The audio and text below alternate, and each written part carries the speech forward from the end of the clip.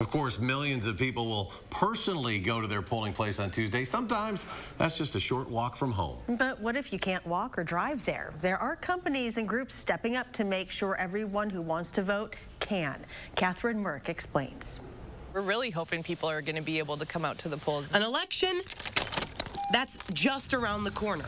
It's the chance to lift up everyone's voice. We're a worker-owned cooperative, and as such, we believe in democracy. That's why Union Cab of Madison is ready to give you a lift, too. Union is trying to make it so that there are as few barriers as possible to be able to exercise that right. One factor that can keep people from casting their ballot is making sure that they're actually able to get there. 31% of Wisconsinites are non-drivers, according to the Wisconsin Department of Transportation. Some of those people have family, friends, or neighbors who can drive them to the polls, but Disability Rights of Wisconsin knows many don't. It's very disturbing when someone is not able to participate in our democracy and exercise that basic civil right because they can't get accessible transportation. This coming Tuesday, Union Cab and many others are offering free rides to the polls, making it possible to focus less on how you're going to get there and more on who you're going to choose.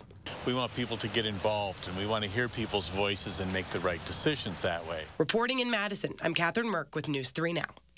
That's a great service, and we have a list of places offering free rides to the polls. You can find it at channel3000.com.